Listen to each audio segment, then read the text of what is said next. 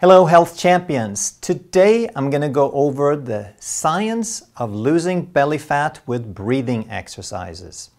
And this is not a something for nothing. And if you understand it and you apply it properly, it can make the difference between losing weight or not. Coming right up. Hey, I'm Dr. Ekberg. I'm a holistic doctor and a former Olympic decathlete. And if you want to truly master health by understanding how the body really works, make sure you subscribe and hit that notification bell so you don't miss anything. Now I'm going to go over 5 different principles, 5 different steps about how this science works. And if you don't catch all the 5 steps, then it's not going to make sense, okay? You've got to get all of them. And if you do, then it's going to really come together beautifully for you. And make sure then that you stay to the end because I've got a great bonus for you. So whether you have belly fat to lose or not, then knowing this information could totally change your life. So I know what you're thinking. Is this for real? There's so much talk about belly fat being dangerous and you need to cut the sugar and you need to exercise and you do crunches and so forth. How could breathing have anything to do with it? So it is absolutely real and you gotta sort of understand the whole picture. But before we get into it, I just want to emphasize some common sense. And I know that you guys watching this are really smart, that's why you're on this channel, that in order to get a whole healthy body, we can't just do one thing and ignore everything else. There's not like one thing can make up for the other stuff. So there's no quick fix. This video is not called learn how to breathe a little bit and wake up with a flat belly. Okay, that would be insulting your intelligence. So just understand that you have to have a good diet, whole food, not producing too much insulin. You got to have proper sleep, enough sleep, good quality, and you have to exercise, not to burn calories, but to activate the body, to give the brain some signals and create some circulation and some good hormones in the body. With that said, the breathing is a fantastic add-on, but it can't be the only thing that you do. There is no quick fix. These problems take years or decades to develop, so you're not going to just flip a switch and be done with it, all right? But you guys know that. So the very first thing we need to understand is where belly fat comes from, all right? It doesn't happen, it doesn't end up on the belly randomly. There's a reason. We have different hormones, we have different mechanisms that have different results. And belly fat is a result of 2 hormones called cortisol and insulin. Insulin is a hormone that rises in response to blood sugar. It takes the blood sugar out of the bloodstream, puts it inside the cell, and in the presence of cortisol, then it's going to end up specifically around the midsection. And we know this because there's a disease called Cushing's. These people have a pathology of some sort that produces astronomical amounts of cortisol, and as a result they have a very characteristic body shape. They have a huge belly, they have a flat butt, they have skinny legs, and they have a big hump on their neck. They have a moon face, and all these things are because of cortisol, and cortisol in turn drives insulin. So the hormones work together. But we know because of that this big belly is because of cortisol and insulin. So now we know where belly fat comes from. Now we need to understand how does cortisol end up being so high. Assuming that we don't have Cushing's, which fortunately it's very rare, so most of you by far are not going to have Cushing's. It's not going to be pathological. It's going to be high because of lifestyle. And the thing that cortisol results from is stress. Cortisol is a stress hormone. And why does that happen? Well, anytime that you have stress, then your body is anticipating having to do something. It's anticipating having to respond to something or to defend itself against something. And when that happens, when you're threatened or attacked, then your body is going to need more energy. You're going to have to run really fast for a while to get away from the danger, and that requires energy. And cortisol is produced during an emergency, during a stress event, because cortisol raises blood sugar. And blood sugar is the emergency fuel, right? Your baseline metabolism runs mostly on fat, and that's how your body likes it. Slow exercise and walking is mostly fat, especially if you're fat adapted. But during an emergency, your body knows, hey, we're going to need some extra.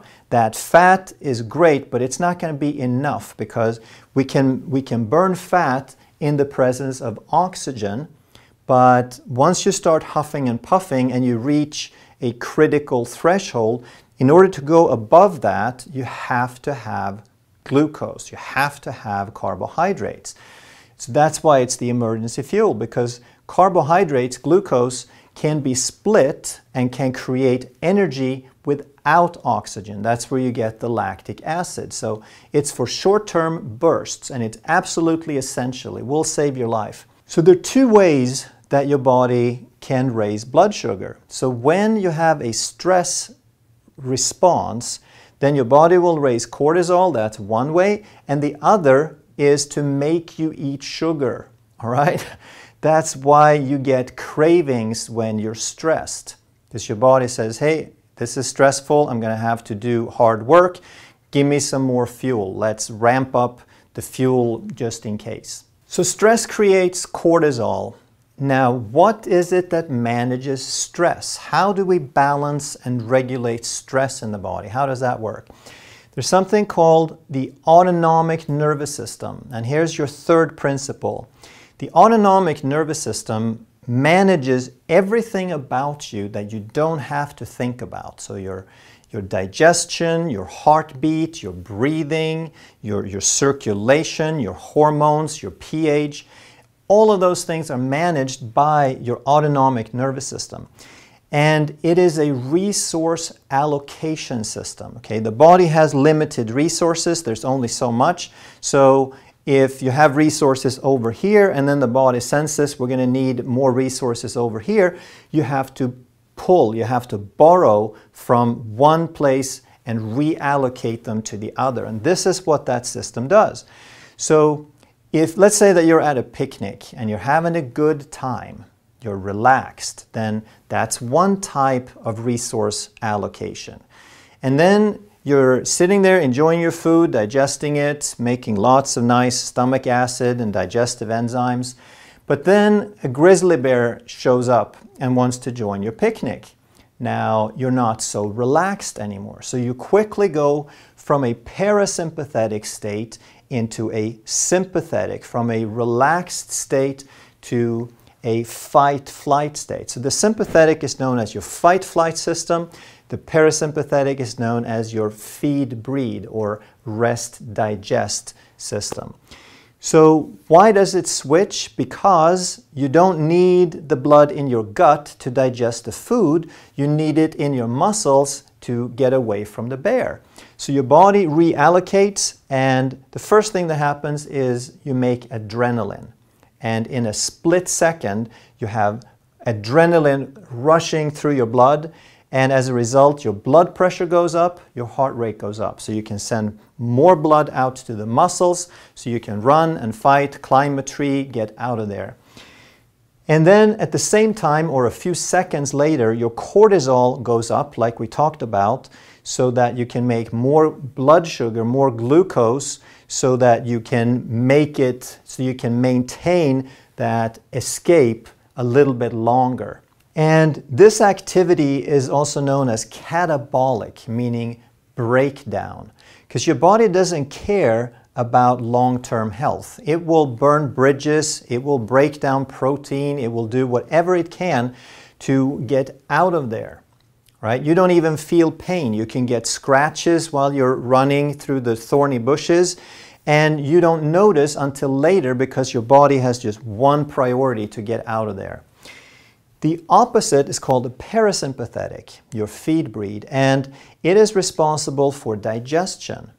It is powered primarily by something called the vagus nerve that goes from your brainstem to your gut, and it's only with parasympathetic activation that we can digest food. The blood doesn't get to the gut without parasympathetic activation. Your immune system, your cell-based immune system that fights off infections, it doesn't get activated unless you have some parasympathetic activity. Your reproductive function doesn't work if you're stressed. Your healing doesn't work if you're stressed. So the parasympathetic is responsible for all anabolic function, all the buildup, all the tissue repair, all making new tissues and new body parts and better body parts is the parasympathetic. It only happens when you're relaxed. So the way we want to think about this is like a seesaw, that when one increases, the other decreases. Right? So both of these are essential, but the sympathetic always comes first, always gets first priority. Because if you don't make it through the next few seconds, who cares about what might have worked tomorrow or next month? So parasympathetic is always put on the back burner. The sympathetic is super fast, the parasympathetic is much slower, and it only kicks in after the sympathetic has settled down. And this becomes important as we're going to see. So now that we understand all of this, we also understand the real reason why they call belly fat bad. Why do they call it dangerous? Okay, is the fat dangerous? No, fat is just fat. The reason it's dangerous is because of what put it there, what hormones and what circumstances put it there. And if you have belly fat, it's a result of cortisol. If cortisol is high, then you have had your digestion decreased, your immune system decreased, your reproduction decreased, and your healing decreased. That's why they call it dangerous, because the people with the belly fat are sick because they don't have enough parasympathetic function. Number 4, now we're getting to the really cool stuff. So, did you know that when you breathe in, your heart speeds up? When you breathe out, your heart slows down. For real. And you can verify this. If you have a heart rate monitor or you have one of these little pulse ox things, then just start breathing really slow and you will notice that it's faster on the in-breath and it's slower on the out-breath. And there's going to be a little bit of a delay because whatever readout, it kind of averages and it gives you a few seconds after. But you'll start to see this pattern. And here's the thing. When you breathe in, that's a sympathetic activity. That's just a little bit of stress. And when you breathe out, that activates the parasympathetic nervous system. That's a sign that you're relaxing. And like we said before, the sympathetic kicks in really fast. So every time you breathe in, you already have a little bit of sympathetic activity. But the parasympathetic is much slower. So if you just kind of breathe out for a second or two, you just take, then that's not enough time for that parasympathetic nervous system to activate. So what happens is you activate sympathetic with the out-breath, but then you don't get any parasympathetic activation. So with a short, shallow breath and lots of stress, you just kind of add on to that sympathetic activity. You gotta slow down the breath. You gotta breathe out for about 5 to 6 seconds to allow that parasympathetic nervous system time to engage because it's that much slower. So once you understand this, now we've got the breathing tied in to the balance of your autonomic nervous system. And if you find a nice, slow, relaxing breath that we're going to describe in a moment, then you can balance your nervous system. All right, how cool is that? But then a lot of people will object and say, oh sure, that's really cool, we can start changing things, but how does that help me? I have a busy life, I can breathe for 5 minutes here and there, but I can't spend my whole life breathing. What is that supposed to do for me, right? And that's a good point. And in order to understand how to get around that, we need to understand number 5, which is neuroplasticity. And this is so hyper cool. It means that your brain is always changing. It's plastic. It's rewiring itself. They used to think of the brain sort of like bone, that it was just there. The cells were where they were, and they might replace a few molecules here and there, but it kind of was what it was. They knew that the brain sort of changed while kids were growing, but they thought that as soon as you were sort of teenager or adult, then it locked in forever. And that was the belief for a very long time.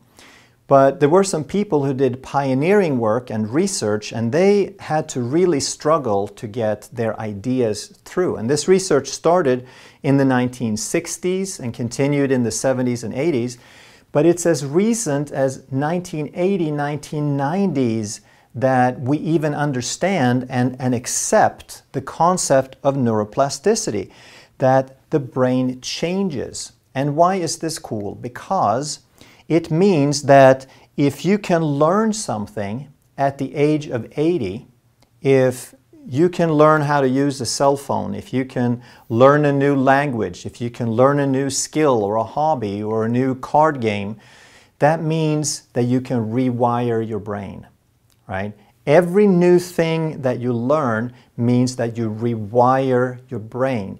You are physically reconnecting. You're breaking up old wires and contacts, and you're pulling them off and putting them in new places. You're creating new neural networks at any age. So your brain isn't set, it becomes what you make it. So once we understand that, then we understand that we can change the balance of sympathetic, parasympathetic. The vast majority of people are stuck in sympathetic. There's so many things in daily life, like the screaming kids and the bills and the news and the traffic, that puts us in that fight-flight response. And it doesn't matter if it's a real bear or an imagined bear, we're still going to have that stress response. So most people are kind of stuck, but if we understand neuroplasticity, then we understand that with the principles we learned about breathing, we can change it, right? So when you breathe in, you're activating sympathetics, you're strengthening the areas in the brain that mediate that sympathetic response. When you're breathing out, you're strengthening, you're activating your parasympathetic, and you're strengthening the area that handles parasympathetic. And these are physical locations that will grow if you do this. They're physical pathways. They're like wires in your spinal cord and in your brain, and you can change them. So we want to understand that every skill you have, the languages you speak, the way you walk, the things you know how to do at work, the way you catch a ball, they're all neurological pathways. They're all patterns in your nervous system. So think of these skills as neurological habits. And think about a pianist and a piano, right? So some people say, oh, well, I just can't change. I am the way I am. Well, that's not true.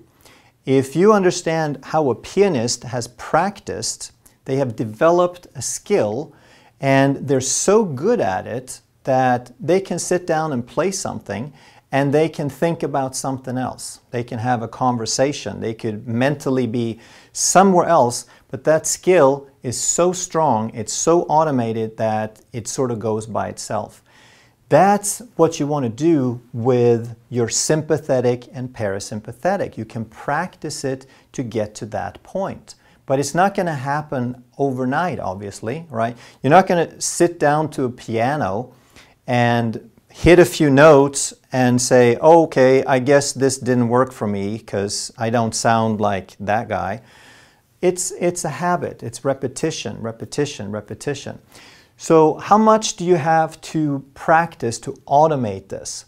the more you do, the better you get. So I would suggest you breathe, you sit down, you relax, you do your breathing exercise about 5 minutes at a time, maybe 10, and you do it once or twice a day, right? And in 1 week, you'll make just a tiny little bit of progress. If you do it once, nothing's going to happen. You feel good for 5 minutes. After a week, you'll start moving. After a month, you'll get a whole lot better. After 6 months or 12 months, you'll be a concert pianist. You'll be an expert. You'll be the equivalent of a pianist. At that point, you can go through your life. You can fight traffic. You can manage your kids. You can have a boss scream at you.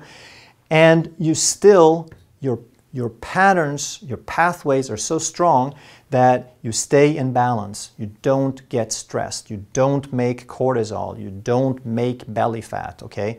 And that is what it's going to take. This is how you develop a healthy body, is you develop some good habits and you do them over time. So how do you do this breathing? Well, there's all kinds of breathing philosophies and patterns and techniques out there. And they're all good for something, okay? Just try them, see if they do something for you. But to balance your sympathetics, parasympathetics, the way we're talking about, it's about smoothness and it's about having about an equal pattern of breathing in and out. If anything, you just make your out breath about 1 second longer. So think about 5 seconds in and 5 or 6 seconds out. That's going to be slow enough for the parasympathetic to kick in. And think of it as a smooth wave. Okay, so you start breathing in very, very slowly and you don't force it. You start with the belly and then you let it rise very, very gently into the chest. So it's not a full breath. Your shoulders stay perfectly relaxed. As soon as you start pulling up your shoulders, that's a stress response, right? So very slow breath in, let it rise into the chest, and then at the top of the breath, there's going to be a moment where nothing happens, and you're not sure if you're breathing in or out, but just wait a little bit, and all of a sudden you notice you're breathing out. And then same thing at the bottom of the breath, you let the breath out. At the bottom, there's a moment you don't know if you're breathing in or out, but before you know it, you're breathing in again. And this should be so silent that if someone had their ear to your nose, they wouldn't hear a thing. That's basically, it's a very calm, very slow breath. It should be a tiny little bit deeper than a shallow breath, but it's nowhere near a maximal breath. It's not about filling your lungs at all. Congratulations for sticking around this far. The bonus is that not only are you going to reduce belly fat, like we talked about, from reducing cortisol, but when you balance your autonomic nervous system, when you start improving your parasympathetic function, you will get better nutrition. How does that work? A lot of people come into my office and they write down, what are you interested in? Better nutrition. They think that it's all about learning the right foods to eat. And yes, that's important. You want to put good food rather than junk food. But what if your digestion is so poor? What if you're parasympathetic? What if you have no blood flow to your gut and you put really awesome food in there and you only absorb a fraction of the nutrients, right? You're still not going to be healthy. So yeah, you want to eat the right stuff, but what if you can actually send some blood to the gut and absorb a higher percentage of those nutrients? How about not getting colds and flus anymore? I used to get colds and flus a couple of 3 times a year, and sometimes in the fall I would get a really bad cough for 3 weeks and then it would stick around for several months after that. Well, for the last 3 to 4 years I haven't had a cold or a flu or a fever, not even a sniffle. And part of that is good nutrition, good food, and the other part is learning to balance your sympathetic and your parasympathetic nervous system. It's really cool to have all these sniffling people around you and know that you're not going to get it. Another bonus is improved libido. right? Your body does not prepare for procreation if you're stressed, if you're being chased by a bear. That's not the first thing that comes to mind. So when you get balance in your body, your libido will improve. That's why they talk about stress causing all these problems. That's the mechanism that the stress shuts down your parasympathetic nervous system and you just lose that function. You bring the parasympathetic back, all this stuff comes back. You will sleep better because when you wake up in the middle of the night and your mind is racing, that's usually adrenaline and cortisol along with a stressed mind that won't shut off. You will have improved recovery. The parasympathetic is responsible for the relaxed peripheral circulation that improves oxygenation and healing. So you'll recover from exercise, you'll recover from injuries faster. And if you have a disease you'd like to reverse, then healing and anabolic function, repair, it's basically only going to happen with a functioning parasympathetic nervous system. How's that for bonuses? If you feel you learned something from this video, then you will definitely like that one too. Thanks so much for watching, and I'll see you in the next video.